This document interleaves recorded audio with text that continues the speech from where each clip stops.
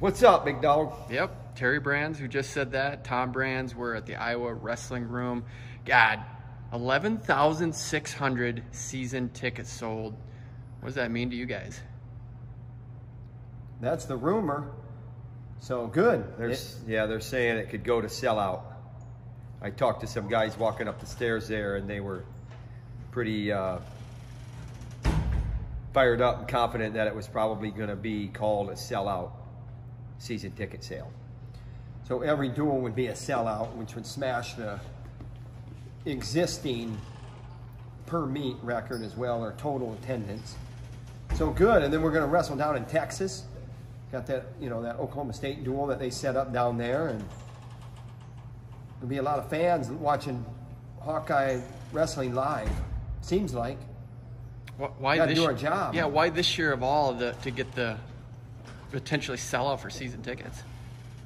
I think the potential of the team that we have and up and down the lineup where our guys are, they're highly ranked, and people are intrigued by this team and this program right now. And we got, and Tom said it, we got to deliver, and that's really where it's at. All the fans in the world don't win wrestling matches if you don't wrestle hard and smart.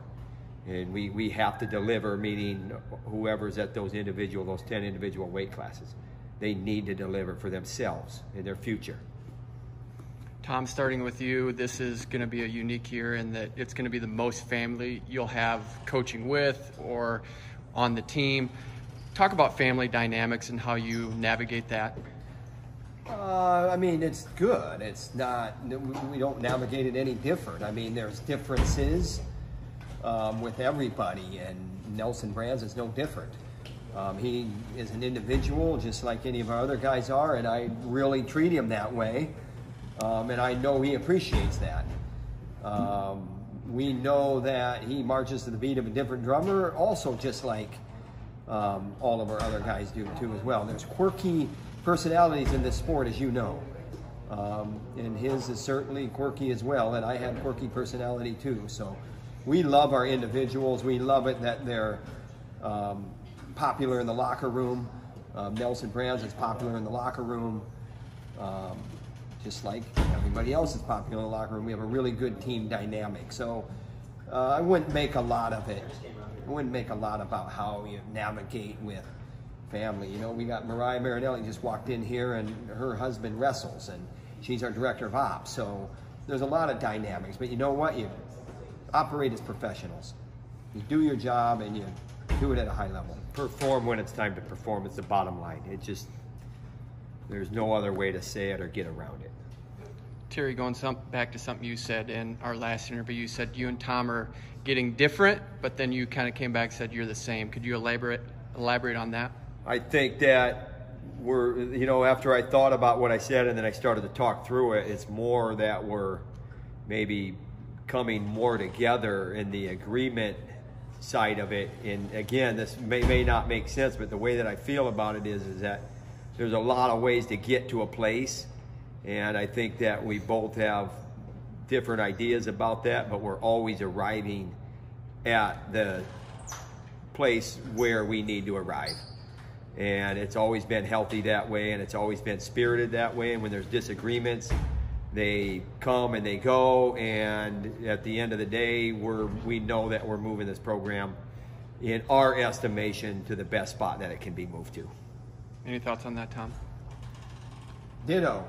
I mean, that's what it's about. It's about getting to that place. You don't always know what your path is going to be.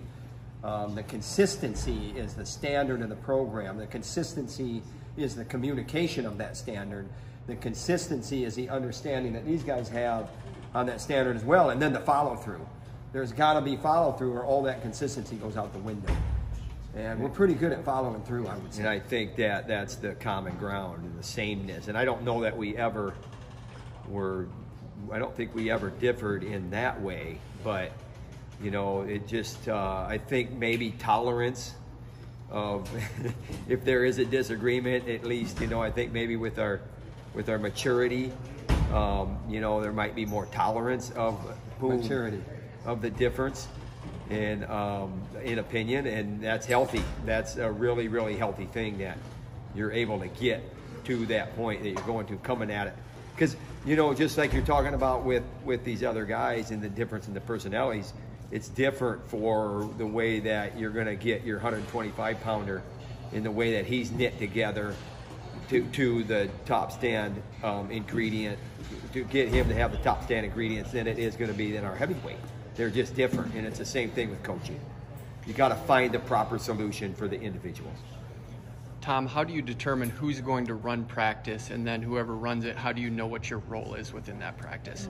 A couple years ago, all that went to this guy for good reason, and it's been successful, and I know that he has a plan. If I have something that I need to get across to the team, I talk to Terry. I'm still talking to the team pre-practice if I need to. That's quite frequent, but he has the room, and we're at a high level. Love it. Terry, what goes into an effective practice then? Smart, hard, intensity. Smart, harder, intensity, smarter, harder, more intensity. Okay. But smart intensity. You got to have fun too. For all you, Terry, you got to have fun. For all you haters that are calling us robots, we have fun here. Hey, we got to have fun. We have fun. Hey, Wilson, do we have fun? Yeah. Look at that haircut. I mean, look at that. Come on here. All right. Look at that haircut. That's Beautiful. a fun haircut, right? Look at Kirk smiling. Look at Ibarra. Look at Matthews is smiling. This is the best wrestling environment in the world. In the world. All right, so we'll end with this. What do you guys like to do for fun? Cut wood and shoot. And I just spoke for him. Okay. So don't let him tell you any different. I'll switch it. I like to shoot and cut wood.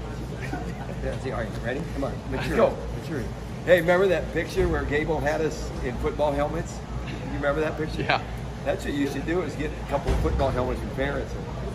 Let's do that. Circa 90s, but I don't know what year exactly. We could relive that. How about, could we relive the one where you're in a shirt and the Steiners are in a shirt and you guys look like mutants kind of thing? Would you do that? That was a good picture too. Yeah. Great picture. Real good Harry Balmer from the Des Moines Register. He come up with those. His name was Harry Balmer. He was a very creative guy.